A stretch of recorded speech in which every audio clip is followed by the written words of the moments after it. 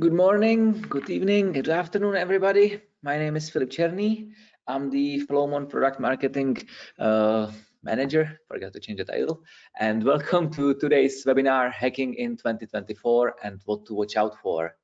Together here with me is Bryan Seely. Welcome, Bryan. Hey. Bryan is the ethical hacker, cybersecurity expert, and a former US Marine. Bryan became one of the most famous hackers in 2014 when he became the only person to ever wiretap the United States Secret Service and FBI. Shockingly, he told the two agencies before he was caught, and instead of being sent to maximum security prison, the Secret Service called him a hero and praised his courage and integrity. So, Bryan, that must have been a crazy story. Can you tell us how it started? What made you do it? Poor choices, my friend. Poor choices. There's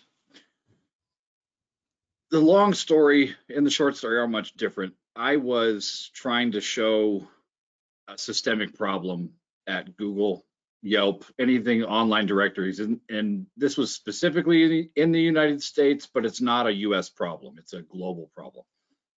People have found a way to manipulate search results on like Google Maps. So anything that shows like a 10 ranking with phone numbers and business names, if it's the yellow pages or whatever book that you had and you actually had to call places, all of that's in print. So it's all alphabetical. So you have no idea who's close, who's far, who's good, who's bad. Everyone's just alphabetically listed. Well, now it's dynamic and it's sorting based on reviews and proximity and all sorts of different things. So if you can game that system, if you can manipulate it to get all the results to be you and all the phone numbers forward to my cell phone, I'm going to get all the phone calls. Oh, I can then do that work, or I can sell those phone calls to other people. And a lot of people call it lead gen. Yeah, a lot of unethical lead gen. This is one of those sources, and it's common in locksmithing, landscaping, pool cleaning, anything that a contractor goes to a business or goes to a client's house or location. You wouldn't go to your pool cleaner's office. Why? That doesn't make any sense. They probably don't have an office. So if you can put 50 locations all across the country, you're going to get a lot more business than just one.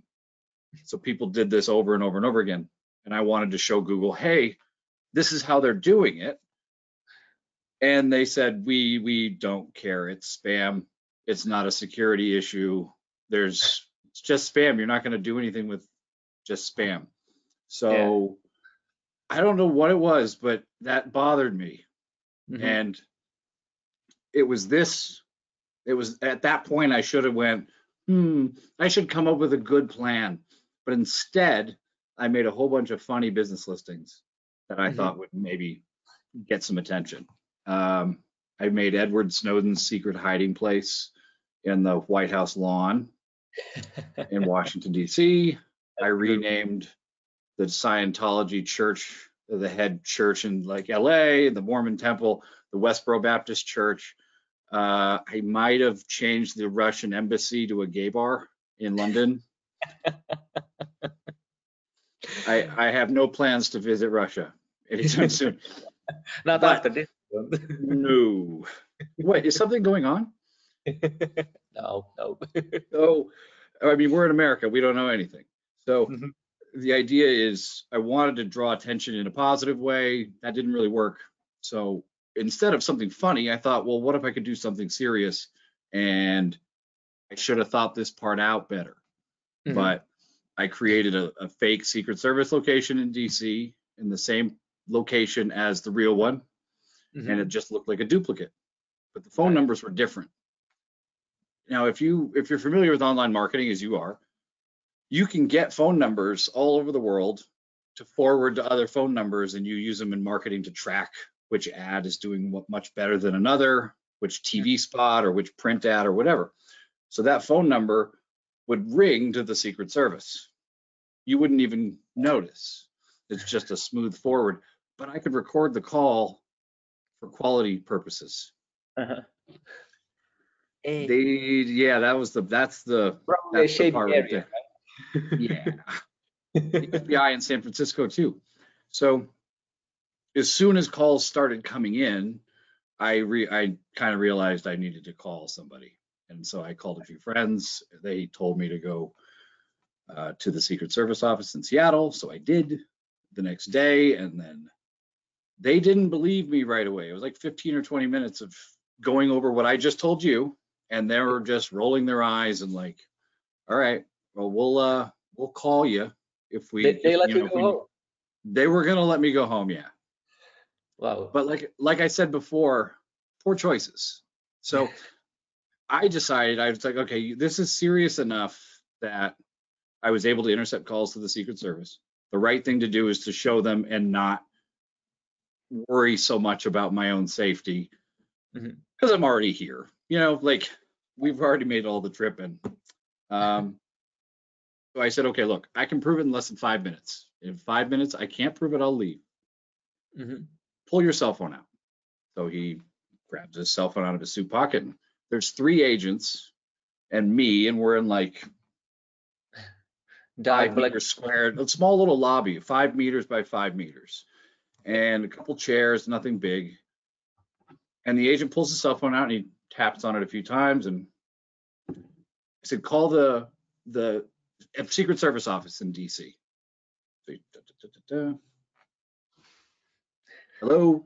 Yeah, this is, yeah, no, I'm just checking on something. Yeah, thanks, man. We're just following up. I just wanted to make sure the phone was working. Click. Hangs up. My phone got a notification. You got a new phone call. Would you like to listen to it? To your campaign Secret Service? Well, yes, I would. And I pushed play, and then I pushed speakerphone, and then I played back. What we all now heard was ringing, and the guy on the other end said, Secret Service. And it was like so cool, like deep voice. And then we Mhm. heard the whole conversation. And the other two agents and I actually got to hear the other guy and then them. Mhm.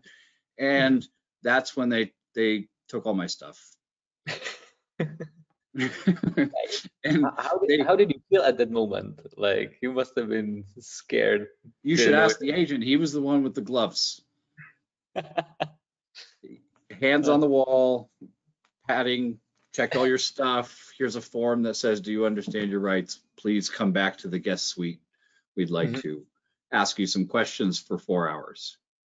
Yeah. Oh wow. But Well, I got like. out. I was let go because there was no criminal intent. I didn't try to like sell it to some foreign Mhm. government. I tried to do the right thing, even when they told me to leave, Mhm. even though that would have been smart. Yeah. And they let me go. Ah, that's good. That's I think how it should So turn out at so least. so far, yes, it's been hugely positive. So that kind of, let's say, skyrockets your cybersecurity slash ethical hacker life. How did that go? Why did you turn up now? What do you do? That that definitely got what I guess you'd call it street credibility. So Mhm. it was enough that made people curious to want to hear the story.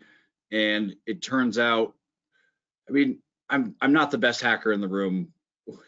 I'm not the most capable programmer or best at networking, but I do enjoy talking and meeting people, Mhm. networking in real life. So I grew up traveling my whole life. I like doing public speaking. I don't get nervous getting on stage or doing webinars. It just doesn't bother me. Mhm. And being able to like talk about computer security in a way that makes people understand just a little bit more is worth the effort, whether it's Mhm. relating to a funny story or finding something in the news and breaking it down a little simpler, because I have to explain it to my kids. So why not be able to explain it to everybody in a way that doesn't sound like I'm trying to be the smartest guy they've ever heard of? Because Yeah. that no one likes that guy. Yeah, that's true. And you know the rule, Like, like if you can't oh explain it to yes, a 5-year-old, then right, they don't know what you're talking about. Right. right, and they will mercilessly tell you what they're thinking. So Mhm. Yeah, yeah, yeah, exactly. Well, okay. Well, to be completely honest, I got so excited to talk to you that I forgot to tell our audience some of the housekeeping rules. So please allow me. For our audience, You have your webinar panel on the right side, most likely, with the questions available with the questions panel. So if you have any questions throughout the webinars, please write them down. We'll have time at the end of the webinar to answer some of them. For those we won't have time to go over it, Bryan offered that whoever will reach out to him on LinkedIn, he will respond to you in person, personally via LinkedIn as well. So that's for the questions. This webinar will be recorded. You will receive the recording in the email a couple days after this webinar ends, and that's it. And with that in mind, we can move on to our topic, what are today's webinars, which is the hacking in 2024 and what to watch out for. So, Bryan, easy questions. How easy it is to get hacked in 2024? What do you think? Oh, we're raising the bar in a lot of ways, but it's going to get worse before it gets better. Yeah. To give you an example of a crime that's progressed in the United States, our southern border is Mexico. And there's been a lot of types of scams related to someone calling a loved one, like a grandparent, and saying, we have your son. He was caught drinking in Mexico and he got arrested for peeing on a police officer's horse. I don't know, whatever. And we're going to turn him over to the federales because they're coming to get him. But if you send us $1,000 via Western Union, we'll forget the whole thing happened. We'll drop him off in El Paso or wherever. So these people are freaking out. They said, don't call the police. And if you can either A, sound like you're speaking English roughly as a second language, it's more believable. I can't do it, or if I can, it's kind of inappropriate to fake the accent. But the idea being, I wouldn't pass as a Mexican police officer. So if you can sound like a Mexican police officer, or you are one, or close to it, that's more believable. So now suddenly Western Union's sending money all over the southern border for scams, and it's very difficult to recover the money. Different security rules, different legalities. It's not like they're going to go after somebody and extradite somebody for $500 when they've got way bigger problems south of the border. There's drugs and guns and crime and gangs, and it's a nightmare. So that we thought was sort of the end of that, but it looks like with the AI voice generated boom and everything, we're getting kidnapping phone calls where the voice of the actual kid they're alleging was kidnapped is being used. Help, mom! Like, it's believable. Yeah. And it's ruining these parents who then find out their kid wasn't even kidnapped. Right. Like, how pissed at your kid would you be for a second? You're like, you're not even. Yeah. I will kidnap you. The idea being that voice trust, that society thinks if that is unfakeable, it's going to be exploited until everyone's just used to it and going, yeah, no, I don't believe you, sorry. And I think the one thing that's going to have to get better soon is the phone systems in all over the world somehow switching to a blacklist versus whitelist. Or the other way around. So you're specifically allowing certain people access or being able to call you. And if someone wants to, I don't know, call you for a sales pitch or a bill collector, they have to go through some sort of gatekeeper authentication process, certification process, because otherwise we get calls with no caller ID. I can spoof your cell phone and call your mom from your cell phone number or what it looks like on caller ID, and she'll think it's you. And if I have the voice AI capabilities, which I do, I can make you say anything. Yeah, exactly. And the voice even changes a little bit throughout the phone. So if the message is panicky enough, no one's gonna pay attention. Reception done. I'm going through a top. Like, it's just endless ways of being able to lie. Yeah. So that's definitely one way that's going to be improved, and AI plays a huge role in that. What are the other thing in the, let's say, the cybersecurity landscape that you think organizations and people should watch out for? I think a lot of the scams have migrated from targeting individuals because a lot of people for the last maybe 10 or 15 years think their home computer is constantly under attack. So much. You don't have anything really valuable there. Nothing more valuable really than what you have online in these different websites. So like Yeah. you participate in Facebook or Google or iCloud or any of these massive sites, or any of the top 20 or 30,000 even, those are big collections of a lot of worthwhile data, credit card numbers. It's much better for them to break in there than it is to break into everyone's house. Right. It's just the effort involved, and to then get nothing is just silly. Not a lot of people store all that information on their home computer, but it's definitely stored at corporate in databases and things like that. So it's people are getting more organized on the criminal front. We know this because it's like old bank robbery movies where you've got a driver, you've got a gun specialist, you've got a safe cracker, you've got the handsome guy, you know, like who's always with the ladies. But like you've got all these different roles and everyone's coming together to be a team. Well, you've got experts in remote desktop, 0-day vulnerabilities. You've got iPhone guys, you've got Citrix, and all of these different specialties teaming up and working together. And then you've got a guy who just puts the malware into a foreign system, and the guy who wrote it is licensing that software so that you can then spread it and then you share in the profits. And there's a whole business model around this, and it's ransomware as a service. It's, I mean, smart. They're organizing. They're not going after individuals. That doesn't make enough money. They're going after your stuff where it's all with everyone else's. That's what works for them. So defending yourself has become harder because you've basically made a photocopy of your wallet, all your credit cards, all your identification, passport, social security, whatever, and you put it in a whole bunch of other places that you have no control over. And you're hoping they do a good job.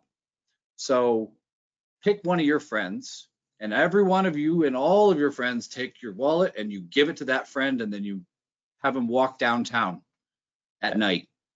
Good luck. If he gets robbed, all of you guys get robbed. So that's kind of the concept. We're not seeing individuals being relentlessly targeted unless you're a celebrity, a politician, that kind of thing. So companies have a lot more to lose, and they have a lot more catching up to do. The bar has to be raised because they're breaking in fairly often into big companies, and the small companies don't have the budget. They don't.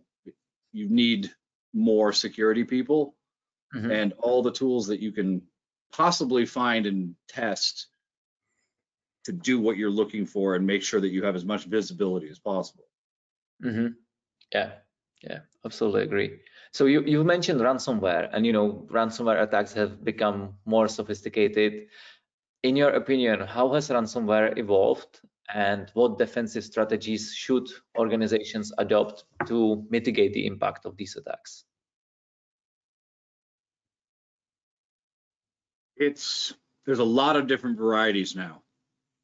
So they're modifying their code using AI or other just clever programming so that the signature of the file that's being transferred is wrapped in some encryption that's never been seen before, because it changes every single time. Otherwise, it's going to get caught by all the other antivirus scanners and everything else.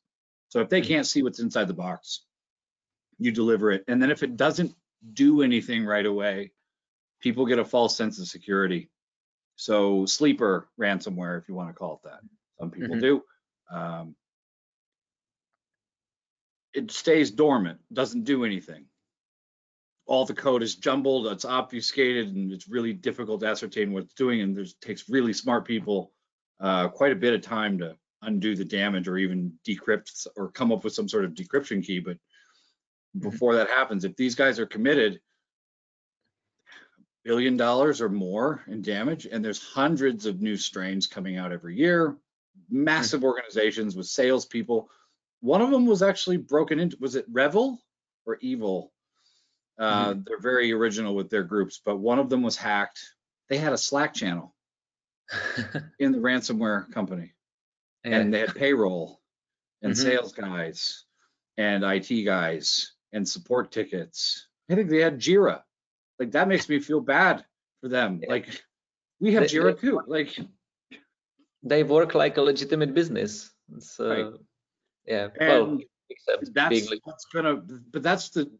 You can't just have one guy doing everything. He's not going to be an expert in encryption and code and modification and obfuscation. There's so many different specialties. You just can't do it. You might be able to build a little engine inside of your garage, but you're not building a nuclear reactor. You know, like, it's that level of scale. So we're seeing much more sophisticated attacks. It's going to be difficult to evade. Anyone who thinks it's an if that you're going to get hacked is being unrealistic. It's when. So what happens next? They've breached one thing. They've gotten in to a server or in DMZ or an employee's laptop. Now what? And the next step is usually, almost always, lateral movement of some sort, escalation of privileges, doing more reconnaissance, figuring out, hey, where can I go? Exactly. This, is it Mac? Is it Windows? Is it Linux? What are we doing? And then they wait and they gather information. And if it looks like it's a big deal, they get more people. It's a whole thing. And there's a process for it. It's all documented. And it's complicated as hell because there's so many variations and so many different possibilities.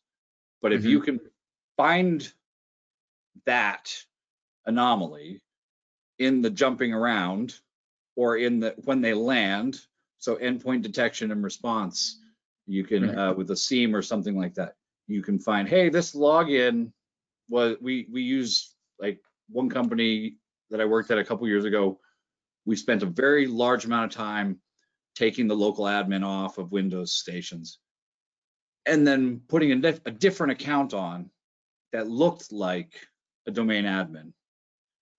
Somebody logged into it. It was a canary in a coal mine for us. So we knew that somebody had dumped LSAS with Mimikatz or something like that. They were able to get a tool on there that we didn't allow, that's specifically for getting passwords of cached credentials.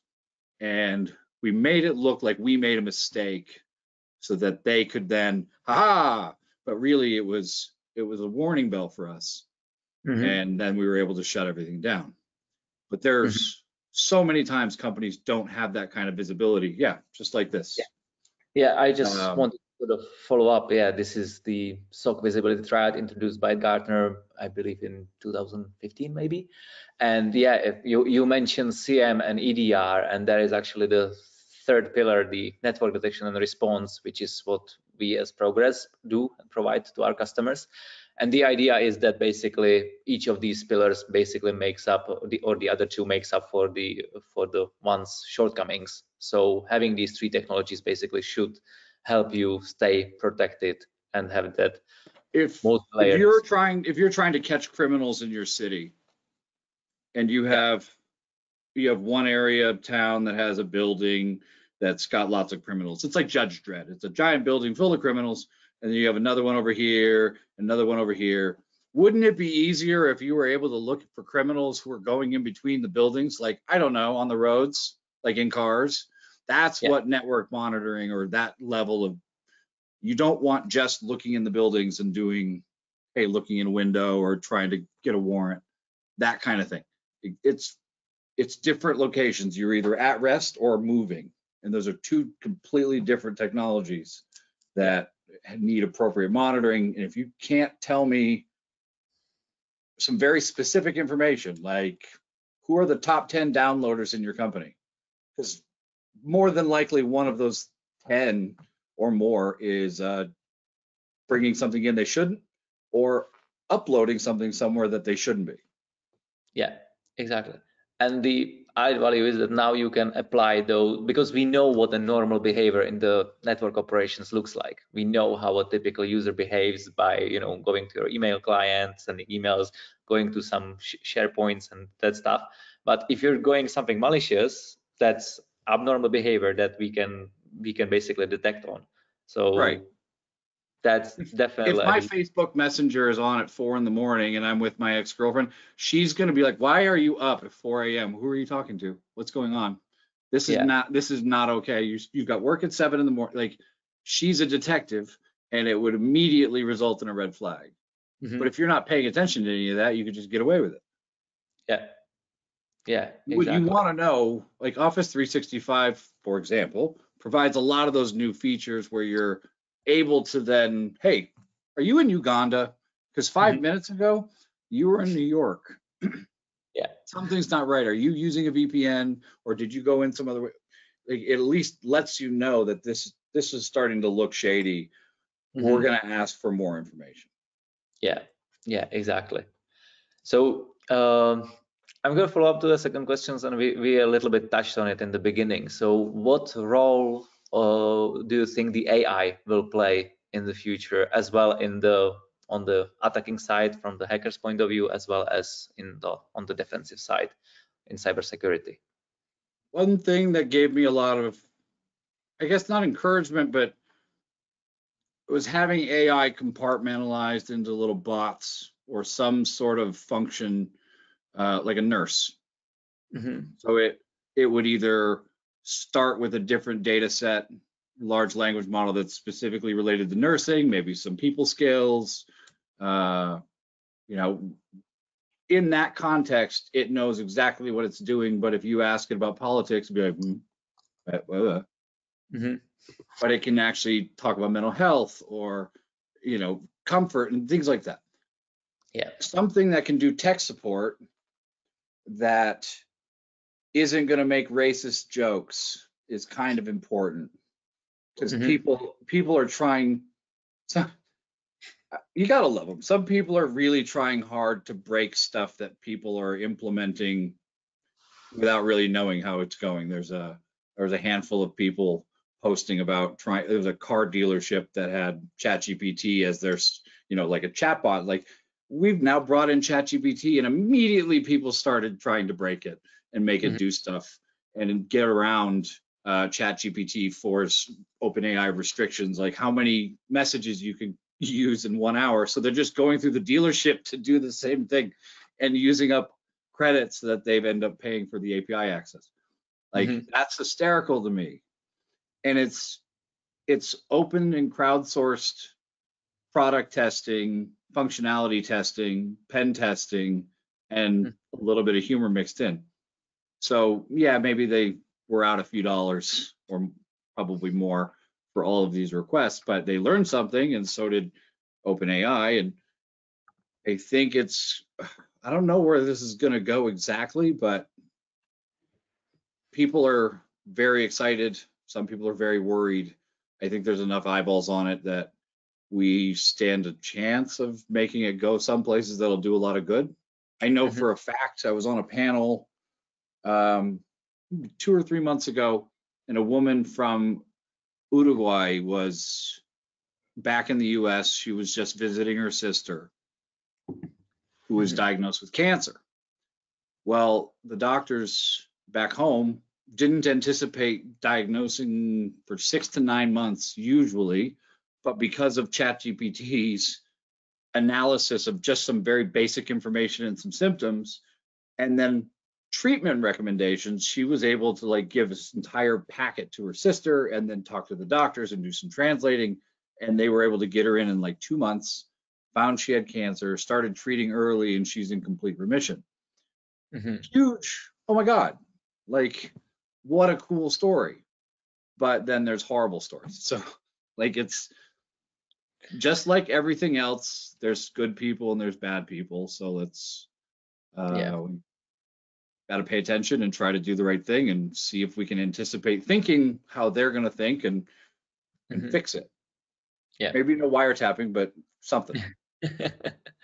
Yeah, well, there is a different angles on your story, but I think the outcome was good, at least, it's. I would rather be lucky than good. Yeah. Okay. So another question, impact of remote work on cybersecurity. With the rise of the remote work, there was a shift in how we operate. Most of the people now work from home, myself included. How do you think this trend impacted cybersecurity, and what recommendations do you have for individuals and organizations to secure their network?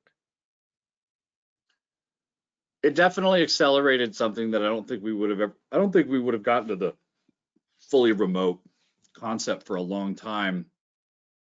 Because property owners and leasing companies are losing a fortune, and they're like, we need people to come back or we're all out of money. And they're like, all right, we'll try, but they're already home in their pajamas. They all bought like Lululemon stuff. They're all happy. And it's true. Like, I don't want to go back to commuting. No, I will leave. Sorry. But that added new challenges. So now this company border structure and the edge net, it's gone. It's all gone. Like, you log into corporate resources on multiple devices, you're on your phone. So now there's companies kind of vetting out bring your own device, mobile policies, laptop policies, iPads, Androids. All of them have different specifications and capabilities. They all have different standards, and there's CIS benchmarks and DoD stick file. There's all these different things and recommendations and like what makes you most secure. But the most secure ones is like, this is for sure good. It just says unplug it. Mm-hmm. That's it. Like, take it off the internet and you might be okay. Everything else has some inherent risk to it. So making sure people understand how important good password usage and policy is. You don't have to change it every 30 days if it's really long and hard to guess. It doesn't have to be hard to remember. Hard to guess. So you could have like, my dog is a terrible driver, and then just a random number and a symbol and an uppercase letter and whatever. Or you could have the first line of a favorite song, your entire street address from when you were a kid, all in one line, no spaces, no tab, nothing. I mean, that's something easy to remember for you, and nobody's guessing that. As long as it's more than 14 or 15 characters right now, until we get the quantum nightmare shows up, and then all of us lose sleep when Bitcoin just turns to nothing and all the internet websites are no longer secure. Like, I can't wait for that to happen. Until then, 14 or 15 digits mathematically is not going to be broken unless you make it easy for them and you start reusing things. So not only are websites breached and the credentials are sold on the dark web or collected, they're also organized to a fashion of, say, if they see the same email address in one breach and then 6 months later they see it again, they'll make a note. And if your password changed in any sort of a pattern, like April 23 $, with a capital A, and then it's June $, like, oh, this idiot uses months. I wouldn't have guessed that. They can then build that into a guessing program to take a lot of the certainty or the uncertainty out of it. So now 15 characters doesn't matter if you gave them half of them. That's how the Germans lost World War II and the Enigma machine was broken with Heil Hitler. Like, knowing one thing for sure eliminates just the right amount of a variable to solve the rest of the equation. So if you give them anything predictable or anything that they're going to go, I think I know what he's going to do, you're it. That's it. That keeps them out of all of the other accounts, especially when people reuse passwords, because it is hard to guess or come up with new passwords all the time, unless you're using like a password manager. Yeah, exactly. What is your point of view on password manager? I use one. That's good. It used to be LastPass. They are definitely trying to salvage. They had a bunch of breaches fairly recently, and didn't. I don't feel like they handled it in a way that made me feel super great about it. But every company is entitled to make a mistake and attempt to continue to do business, to do their thing. I wish them the best of luck. I will be somewhere else. Password managers are great when it's very hard to remember a lot of them. And then you can use your iPhone or Android or tablet or desktop or whatever and have access to all of them, or share them with family members. So it's like, hey, Dad, what's the password for Spotify? And then you just share the password in a secure way so they have access to it and they can get permission to go into the repository. But just that little bit of time educating your kid or showing them how to deal with that, some people are just like, I'll just text it to them. Yeah. That is better than emailing the username and password. If you send them separately over different mediums, that's way better than just one. However, not the most secure practice ever. Yeah, absolutely. Agree. Yeah. I am actually getting ready to do a commercial for a identity theft service, let's call it that. And we're going to spoof the host's voice and call his wife and get her social for an insurance form using a simulated voice. We're just plain old social engineering and phishing. I mean, the amount of things you can do with just a quick phone call and a believable story, it's insane. Yeah, that's right. Okay, let me move on. So let's look at the attacker's point of view. So how difficult it is for a hacker to stay unnoticed once they get past the perimeter, let's say. Once you get into the organization's environment, how difficult do you think, or you can tell me how difficult it is to stay unnoticed within the organizations when either they have or they do not have, let's say, the network detection and response solutions that Flowmon provides? As I haven't thoroughly vetted Flowmon, sounds like I need a license key, maybe. No, the idea being, if you don't move, you'd be like me in high school, completely unnoticed. Now, no, just with girls. So if you aren't making any noise, you're not attempting to do anything, use credentials, you're not scanning things, there's for people who don't know, there's scanning software that's fairly common, and the industry standard would be Nmap. And there's about 1 million different variations of scans with all the different variables, and you can do there's Christmas tree scan. Like, it sounds made up. No, it's real. There's ping scans, there's TCP half open, TCP full. There's all these different things that you're trying to get information from target systems with or without notifying the target system that you're asking for that information. If someone, let's say, wrote Nmap, maybe they'd be able to look at Wireshark raw captures and go, that looks like someone's doing a stealth this with this sort of parameter, but it would take a savant. You have to be looking directly at it, and even then most people wouldn't see it because there's so much network chatter and errors being sent, and be like, connection timed out, retrying, connection timed out, retrying, DNS failed, DNS lookup failed. It's always DNS. But even though everything's configured properly, something bounced off another. Who knows? There's 1,000,001 reasons why there's 1,000,000 errors. It's impossible for a human to connect all the dots, right? Yes. Even if someone would be able to comprehend them. Yes, it would take way more time than we have. So that's where AI will be critical, is ingesting really large amounts of data. I was impressed within the first week of when everything kind of went public.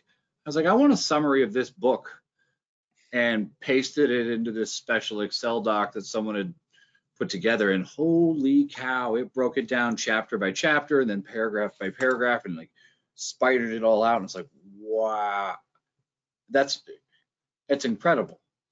Now I want to see it translated into another language and then back, and then see what happens after a while. But it's amazing how much data it can actually look through that it's never seen before, and come to a conclusion that actually is actionable and matters. We can't do that yet. That's where people with AI tools who know how to use them are going to beat out people who don't.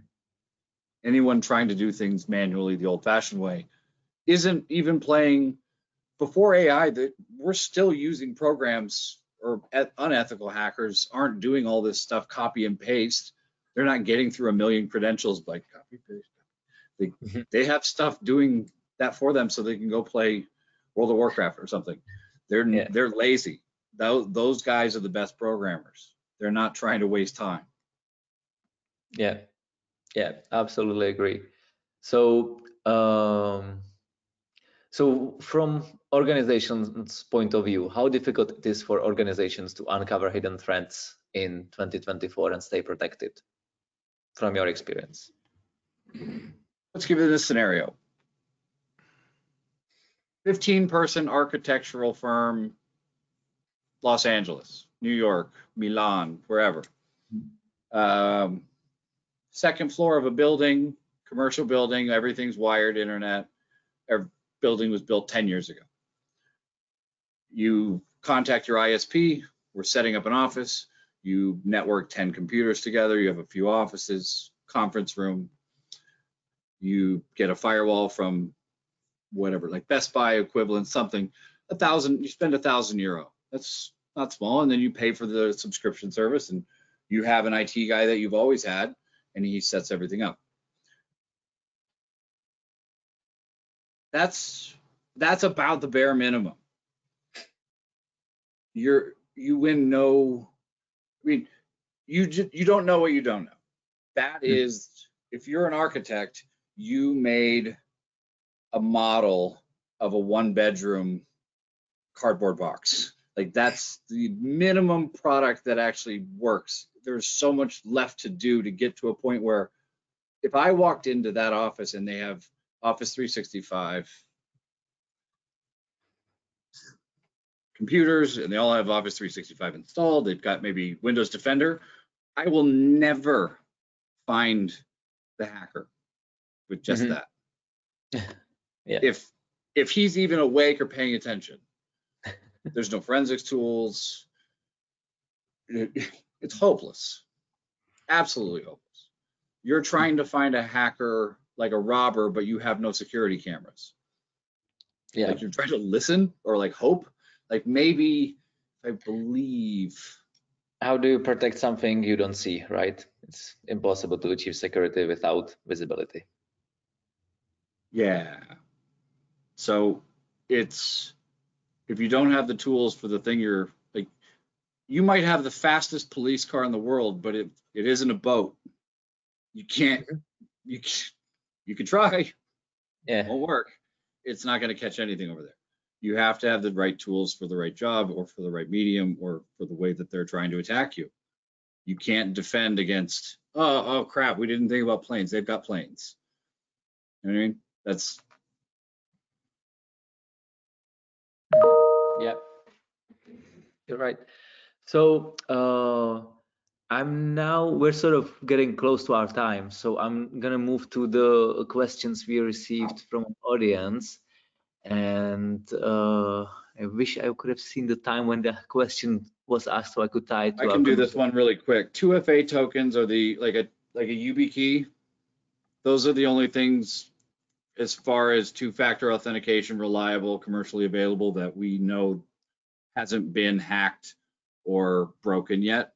I did an interview with Kevin Mitnick a year ago. We did a webinar and we were talking about different ways of bypassing. People can bypass 2FA, session hijacking, token steals, different things like that. If you have a 2FA YubiKey or something like that, a USB stick that you actually have to physically hold and present and type in a PIN, that's about as good as you can get, and it's very reliable. It's very easy to remember. It's much better than a long password and typing it in all the time. I use one for 2 different companies, and they're bulletproof.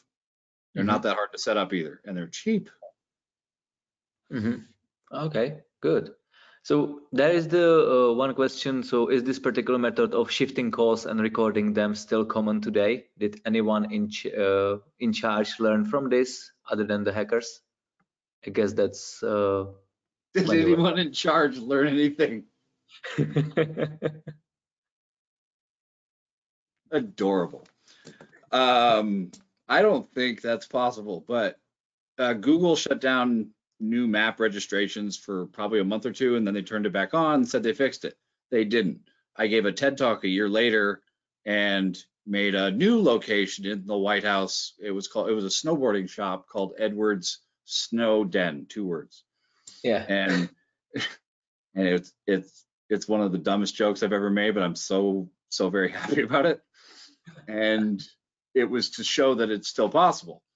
Then since then it's gotten harder, but there's still other technicalities or ways around it that don't involve Google, depending on which country you live in, mail forwarding and things like that. So there's always ways to game the system, and the only way that it'll ever be as close to truth as possible is when business registrations on private websites are actually checking with whoever the source of truth is. And who gets to say a business is a business? Probably the municipality or city or country that determines, did you pay for a business license? Are you a legal business? And if Yeah. you are, you can go be on Google Maps. But that's not how it works yet, because no one wants to do that. Yeah. So until then, people are gonna try to rip you off every possible way. And then again. Yeah. Do you think you'd be able to still do that? Still hack Google Maps and put Edward Snowden secret hideout on the White House? I am told that I'm supposed to say no. Yeah, I'm pretty. I was very, very, very clearly told all my 9 lives are gone, and I'm not allowed to ever wiretap anything. So I have not. However, should the situation have come up where I was given permission, oh yeah. I probably wouldn't do the same thing twice though. That's a little hacky. Yeah. Okay. And another question is, what about security in mobile devices, iOS, Android, in enterprise in 2024? Devices store more sensitive information, bank contact, enterprise access, 2FA token, credit cards. Is this the one questions you covered before? No. No. So if you have iOS by nature, it's probably more secure than Android. Looking back a few years, they've caught up. Depends on how your settings are. If you allow access to third-party app stores that are not the default Google Play or iOS app store, to put it in perspective, if you want to go to an arms dealer, essentially it's people who sell exploits for software to get a 0-day for an iPhone that allows you to, without prompt or without user interaction, meaning you don't have to make a mistake at all, and I can send a code to your phone like via text message or something, and it gives me full access. That's like $5 million. Jesus. Even just a simple 0-day is like $1 million. That's a really high entry point. So for the next, hopefully someone sees this, the 100 people who are going to call me in the next year asking me to hack into their wife's phone or their husband's phone or somebody's phone because they saw me on the news. No, they didn't. They're not spying on you. Your boss isn't hacking your iPhone. There's nothing weird going on with that. Probably. However, the 1 in 1,000 that I have seen, that guy was being followed, and it was a whole different problem. Because if there's a nation state after you. Yeah. So let's say if you're a law-abiding citizen, you don't have to worry about that. Yes, no más, no hablo inglés. So yeah, that's not I'm not touching that. Whatever you did, buddy, you got to live with it. Android isn't any less secure these days. It's Google makes good products, so does Microsoft. You don't see them in the news often because of that. When you do see them in the news, it's because they made something, not we lost all your stuff. Sorry. Yeah. It's in their best interest not to lose it because they're too busy selling it. Absolutely. All right. Well, I guess we're coming to an end. Bryan, if there can be one thing that you could leave us with, one thing for us to remember, what would it be? For anyone who thinks that like they don't understand this stuff, so it's scary, or like I don't get it, or like this is just it's all moving too fast. It's moving fast for all of us, and all of us had to learn to tie our shoes. All of us, not a single person alive invented tying shoes. We all learned from some other guy. So you just because you read a book first doesn't mean you're way more awesome than everyone else. They're doing something else. So like ask questions. Don't care about looking stupid. Don't care about like I should know this. I look stupid all the time. Like I have kids, they never let you know what my daughter told her cousin. She's like, yeah, my dad used to be really cool. He's got tattoos. He's big. He looks scary, but he's just a big goofy dork. Like this is my kid's like 15-year-old. It's like, oh, so honest. I'm so proud. Like everything is moving a mile a minute.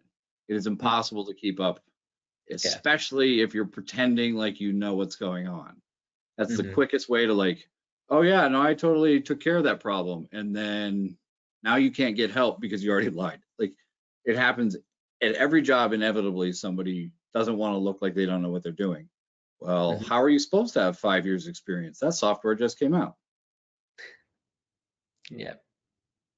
Yeah, that's true. Okay, Bryan, thank you very much. This has been a great interview. We don't have any more questions, so maybe with the ending, I just would like to say, being able to detect and respond to hidden threats within the organizations is something that we at Progress with Flowmon Solution provide. So if you would like to try our solution, please contact us. We'll be more than happy to tell you more about it. And until then, I'm going to be looking forward for the next webinar. So Bryan, again, thank you very much, and hopefully I'll see you next time.